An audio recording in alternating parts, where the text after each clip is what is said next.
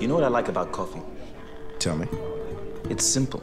You roast it, you grind it, you make it. Done. Well, there's a bit more to it than that, actually. Okay.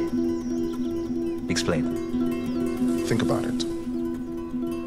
The farmer has to know where to plant, when to plant, and when it's going to rain. The buyer needs to know when to buy, how much to pay, and how much is too much. Sure. And the trucks need to know when to collect, how to get there, and where to go. Okay. For all that, you need a satellite. A satellite? Yeah.